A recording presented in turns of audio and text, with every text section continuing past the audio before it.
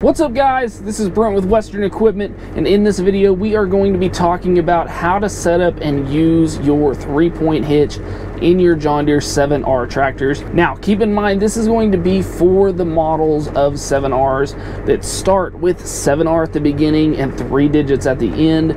So before that change there were 4 numbers with the R at the end, so you'd have say like a 7210R at the end. This is going to be for models that start 7R with the 3 digits at the end. So we are in a 7R210 here, and I'm going to show you with the screen and where the controls are on how to operate your 3-point hitch. So let's go ahead and start with the controls. So if we look here, the first switch that we have here is going to be our 3-point hitch switch, and it has the little symbol on it that shows the draft arm there for the 3-point hitch. So if we want to either drop that 3-point or raise that 3-point up, we can simply do that by pushing down or raising up.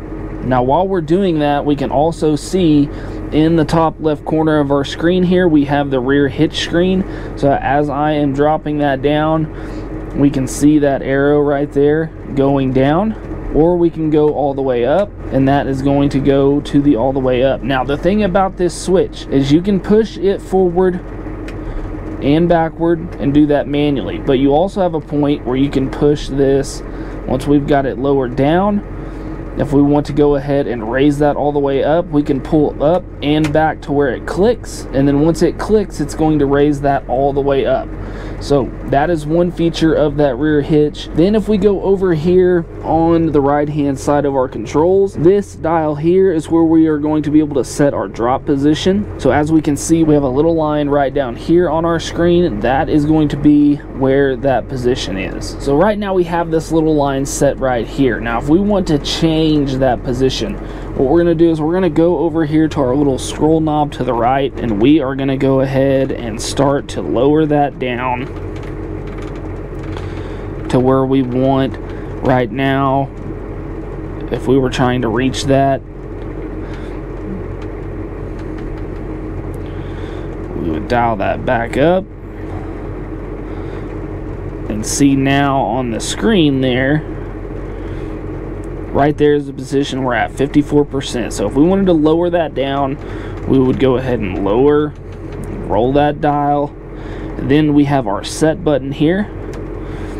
We would set that, and that is going to set our new rear depth. So that way we know that if we are in a certain implement and we want it lowered down to that position every time, whenever we are lowering with our switch or raising up here, we have a spot that we know where to stop. So as we're lowering,